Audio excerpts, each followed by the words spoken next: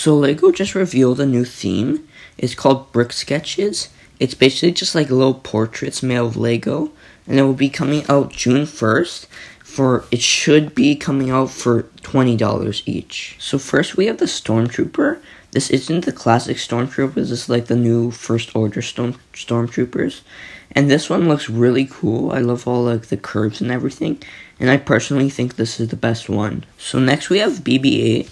I'm actually not too sure about this one. I don't like it too much. I mean, it looks like BB-8, but I don't like how the body's not complete and it gets cut off a bit. I wish they would just make it a bit smaller and do the whole body, but that's just my thoughts. So here we have Batman. This one I like a lot. I love his expression on his mouth. That's just like really cool to me, how they made it like that triangle. But that's pretty much it for Batman. And lastly, we have Joker. This one looks super creepy, which is good. I love how they did like his eyes and his mouth, and really makes it look creepy. Especially how they did like the yellow teeth. I also love how they did his hair.